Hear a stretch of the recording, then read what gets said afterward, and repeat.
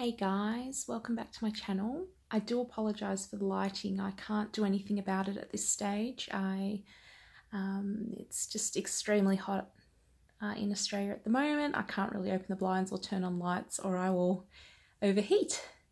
I just wanted to come on here and quickly discuss why I'm not supporting Jeffree Star anymore, and yeah, some of the reasons why. One of the big reasons with Jeffree Star is the way he's conducted himself recently and consistently on social media.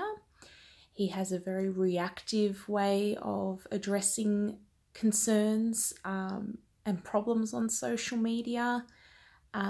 He seems to get very angry and aggressive and enters into petty arguments extremely easily. I mean, just very recently, there was someone who, I don't condone this behaviour by the way, who wanted to promote their makeup and their business, and they decided to post their looks under Jeffree Star's tweets when it wasn't relevant. Now, completely understand why Jeffree would be annoyed by that, but I think there could have been a better way of addressing that instead of saying, oh, you're whoring yourself out for attention.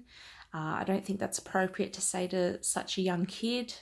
I think, you know, it would have probably been better handled with a private DM or a bit more appropriate language for him and for the age of the person. Now, overall, his content has definitely moved away from the traditional content he used to make. He used to make a lot of favourites videos. He used to genuinely discuss makeup products he enjoyed on a personal level. I'm finding more and more that he's doing a lot of self-promotion for his brand and his products, and that he's following hype and doing reviews on products that are very hyped up, and that the younger audience is looking to purchase. So I feel like the content that I originally came to Jeffree Star for is no longer there. And yeah, it's just, I feel like the channel is for 14-year-olds now. It's not for people of my age. So I'm 24. Which is kind of sad because I miss the mellow, more chill Jeffree when he was just sitting down and doing his makeup and doing a tutorial or just sharing his favourites and chilling with Nathan, and just being there and present and just being very chill and himself. I feel like he hypes up his personality way too much online now. I feel like we're not seeing the real Jeffree Star. I feel like we're seeing the shell and the outer casing, so to speak, and his defense mechanisms.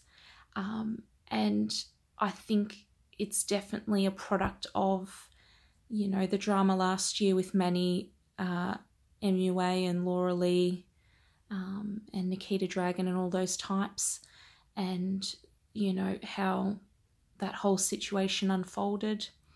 And once again, I don't support any of those guys either. I think what they did was wrong, and I don't support Thomas Halbert either or anyone like that. So I think Jeffree is justified in a lot of things that he does and says, but I think his tact and the way he goes about things could be improved.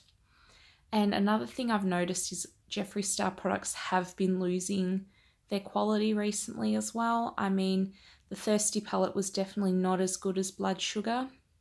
Neither was the Alien palette. There were inconsistencies with, you know, patchy shadows and shadows that had too much pigment and weren't blendable. And yeah, I just don't want to support a brand that's not consistently getting better and better and better with their releases and is keeping the quality at an all-time high. Now, in terms of Jeffree Star as a person, I have the utmost respect for him as a person. I just don't feel it's right to put my money and my views on YouTube towards him at this stage.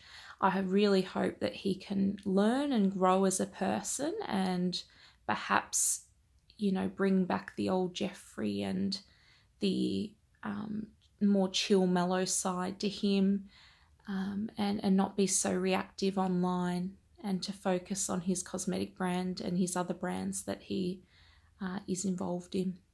All right, now I may get a lot of backlash for this video, I'm well aware of that, but I just wanted to share my thoughts, and I know that a lot of people do feel the same as me. And yeah, please leave a comment below. Please be respectful of me and also my subscribers and other people that are commenting below. It's not a competition, it's not a game. Just be really respectful of each other. All right, so take care. Thanks for watching. Bye.